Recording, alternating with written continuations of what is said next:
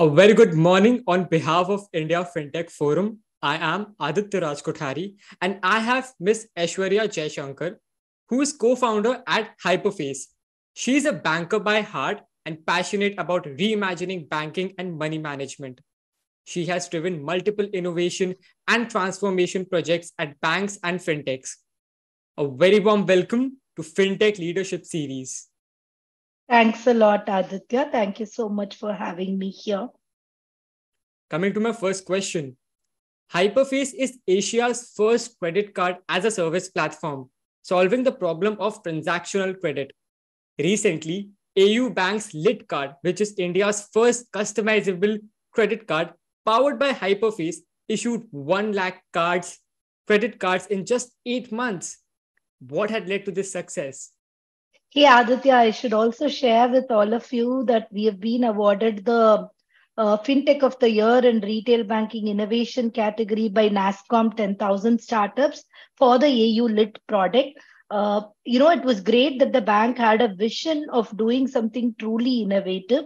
If you look at the credit cards in the market today, right, Aditya, you will get a cashback card, you will get a rewards card, or you will get a card for travel benefits.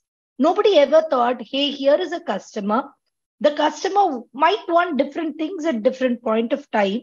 Why don't I give a card where he has the power to choose? That thought really came from a banking partner. Where Hyperface came in is Hyperface as a credit card as a service platform. We strongly believe that we are in the age of banking as a service version 2. Gone are the days when getting an API from the bank was a great thing for a third party app or a embedded finance application. Now these brands want to push the envelope on customer experience significantly. If you take the example of credit cards itself, right? 4 million Amazon ICICI cards in barely 2.5 years. That's the power of embedded finance, and that's the power of customers receiving their financial products within the applications that they use every day, right? So Hyperface tries to build for that, right? Where we significantly enhance the customer experience across board on credit cards, which is how a project like AU Bank literally sat into our ambitions because it meant a lot of orchestration. We have actually created a smart benefit platform which supports the LIT implementation and tomorrow can support any innovative card program that any issuer or a co-brand wants to have, right? Because at the heart of LIT is the thought that I will give the power to my customers to choose. But at the heart of the product engine is an ability to compute dynamic rewards, compute accelerated offers, pose real-time cashback, ability to ingest data from multiple bank systems, ability to integrate with different partners of a bank, because to get a credit card program come alive, banks need to work with a rewards partner, with a credit underwriting partner, with a core credit card engine partner, with a lounge access partner, with a golf course access partner.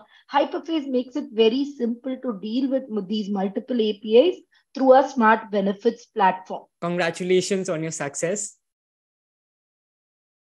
Coming to my second question. The digital lending market in India is expected to become $1.3 trillion market by 2030. What are the challenges in digital lending in 2023?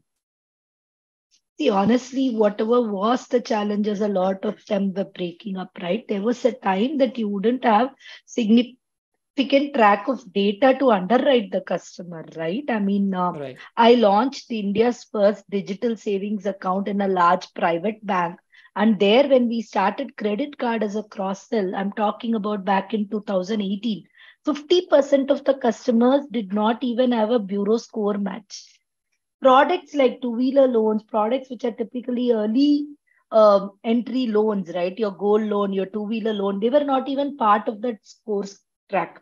Eventually, all these products today are consumed. So any customer with a credit history is tracked.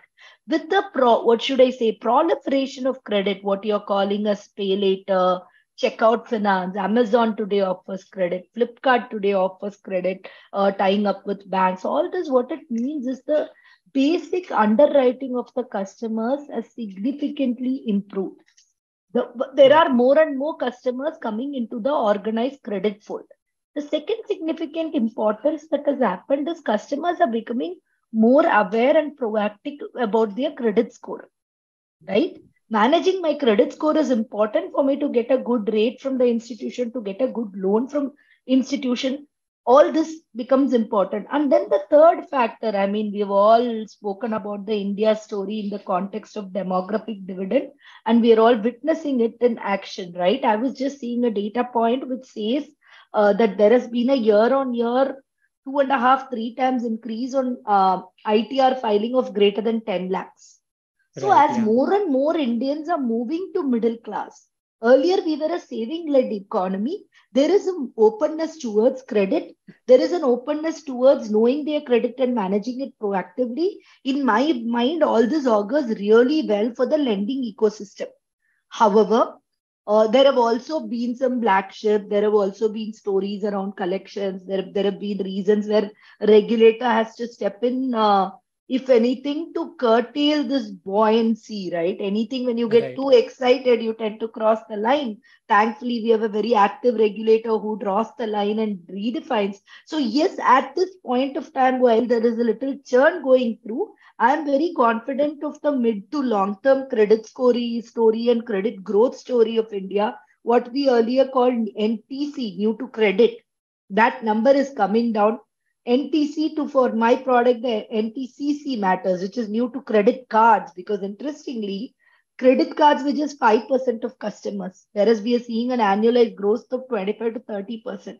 So having more customers, having a credit track eventually would qualify them for a lifestyle product like a credit card as well. So your top of the funnel is building up for such products. So I think the lending story looks good and bright is how I would put it, Aditya. That's great insights. What is the future of credit cards with UPI for transactions, and how is it expected to evolve in the upcoming years? See, UPI on credit cards is something that NPCI team has been actively pushing, and I think it's a step in the right direction. At a recent interaction, in an event, Sudipto, who heads the assets, retail assets and unsecured, including credit cards for ICICI, which is one of the largest private issuers in the country, private bank issuers, he opined that UPI on CC could be a game changer. And I totally second his views, because somewhere credit card has also been that lifestyle elitist product, right? One leg of it was underwriting. Second part, right? If you typically looked at ticket sizes for a credit card, it was always at a merchant establishment. For a certain category, it will be higher, 3,000. UPI ticket sizes, 200, 300 rupees. Credit card ticket sizes were 10x, 15x. One, because of this underlying demographic division between a customer who gets a credit card and a UPI. As I explained to you for your previous question, these lines are blurring now. More and more customers are qualifying for credit. So a Right. credit card might be offered as a sachetized credit card. It doesn't necessarily have to be 1 lakh rupees limit. You could get a credit card at a 20,000 limit. The biggest cost in credit card issuance also was that nice card that you got, which had to be couriered to you. UPI as a form factor might eliminate the need for a physical card, thereby Right. bringing down the cost significantly for banks. Lastly, UPI is something, see, we always talk about this in behavioral economics, right? What you're conditioned to do, you will be able to do it more easily than a new behavior stepping in. All these new to credit customers are also interestingly customers who are habituated to using UPI. So getting them adapted to pay on UPI on credit card is not going to be very difficult, because you're in the line of sight, or you're in the same degree of comfort that the customer has in using a payment instrument. So all in all, I think it ties back to the lending story. The UPI moment for credit cards is very much coming.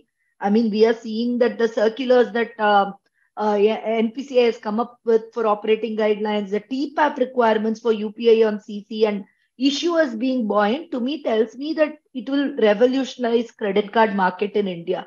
And even I've also read that RBI is considering allowing MasterCard and Visa as well to issue credit cards on UPI. So, and other thing I explained, right? The cost coming down significantly. So I think this could be another game changer for the market, Aditya, the UPI on credit card piece. It will not, in my mind, replace the credit cards that have been there. In my Right. mind, the market is too small there, and this will grow the market significantly. There will be a displacement from your regular transactions to UPI on credit card transactions, UPI to UPI on CC, but I don't think the old world jewelry shops and apparels and physical stores that had the credit card, this thing are going to suffer because of UPI on CC. The market is going to grow significantly. That's great insights. Recently, the Financial Literacy and Inclusion Survey held by Reserve Bank of India revealed that the digital banking awareness is at the same level among urban and rural populations all over the country. How can India increase its financial literacy rate in 2023? See, I think financial literacy rate is all encompassing. While we are at one hand gung ho about UPI touching its billions, right, transactions and whatnot, on the other hand, look at the issues that's happening around collection malpractices, fraud malpractices. All this is causes for concern, right? I mean, just as digital awareness is on the rise, digital banking is also on the rise. On the other hand, a bank like SBI has some 200 million customers who are digital active. Just imagine the sheer number and volume, right? Now, then it becomes very important to institutionalize awareness. When you say financial literacy, it is not just about, whether to invest in an FD or a ULIP for me. It is more also about, because see, remember this set of customers, they might be new to a bank account. They might just open a GPay and get transacted. So getting them aware on as something as simple as do not share your personal details, right? Right. Recently, just yesterday, Mr. R. Chandrasekhar or Rajiv Chandrasekhar, I think, who's a union minister, has told people do not share your mobile number. Awareness, see, digital awareness is as important. Literacy, financial literacy, especially, we tend to think of it as third degree sophistication. No. Something as simple as do not share your OTP and password has to be drilled down because these people are losing money. The people who committed those suicides on collections were from some tier C towns, right? Right. Because they don't know their rights. To me, financial literacy is also about informing them of rights. How many Hmm. people know about ombudsman by RBI? As a banker, I educate my friends. If you have an issue with the bank, please go to ombudsman. Banks are accountable to the TAT on service resolution for any ombudsman query. So these are the things I think financial literacy focus should shift on because these customers, please, for them to start equity trading might take some time, but they need to know the basics of money management. They need to know the basics of digital banking, ensuring that their personal details are not shared, being aware of their rights and the rights of the banks and the financial institutes to them. So I think there is a lot of ground to cover on that. Right. How do you view the competition in your industry?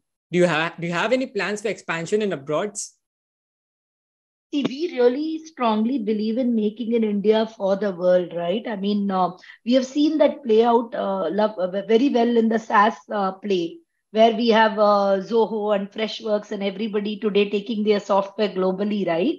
Right. I mean, it was a matter of pride that Sridhar Vembu could write to Elon Musk that, Zoho would support the Salesforce scrapping and using Zoho end to end. But that's the confidence, right? That is what gives the wings in the air for entrepreneurs like us who are looking up to these people. And that is the equivalent we want to create in banking as a service. And we have had giants walking before us within this space like M2P or Zeta, right? Today, I think M2P is there in 100 banks across the Middle East, Far East, all those places. So, ditto with Zeta. Zeta has predominantly gone to the North American and European markets. So, I mean, in terms of the product that we are building and the problems that we are solving, it has been very gladdening to know that these are problems that exist across the world. It is not just an co-brand in India that's suffering. A Banana Republic co-brand or a Gap co-brand equally has such customer experience gaps. And we are very confident that Hyperface will one day solve this for across the globe and not just for India. We wish the same. Thank you. You have more than a decade of experience in the Indian fintech ecosystem. What advice would you like to give to the young entrepreneurs in India?